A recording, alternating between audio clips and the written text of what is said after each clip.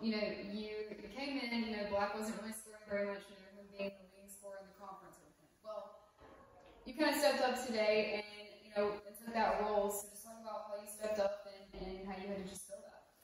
Well, you know, Coach he emphasized on next man up, you know. So Monte, he wasn't having the night he usually have, so I had to get in and have a big game. And so it was kind of clicking with everybody that usually doesn't. So like, obviously we were talking about how the overtime win, okay, and you know nothing was really clicking until you got that win, you're off this win streak. So what's been going and like getting going and being consistent? Well, you know, Coach always speak on consistently, like every day bring your best. So like in practice, you know, he mainly want us to do like work hard in practice, and then practice gonna carry over into the game. So that's what makes us consistent. So what did you see that work today? Just to complete the whole pass.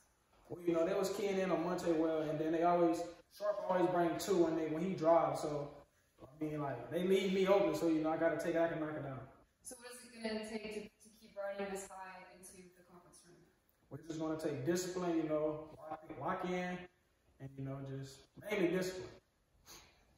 Let's talk about the last couple of Saturdays. We've talked about second half Sharp. It may be Saturday McDonald. When all said and done, you kind of filled the greedy role a little bit off the bench Saturday at New Orleans.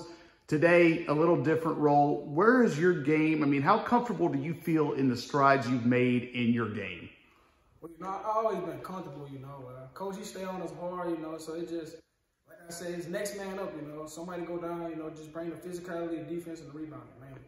Couple of big shots. What does that do for I mean, you are always seemingly confident shooting the basketball, but when one of those goes in, the way the early start from everybody hitting shots, lifting your confidence, how much does that help you? Not necessarily just on the offensive end, but you had a couple of tough rebounds, you know, guys diving on the floor, tipping balls away. Offense to defense works as much as defense to offense, doesn't it? Yeah, so I mean, it ain't really all about offense, you know.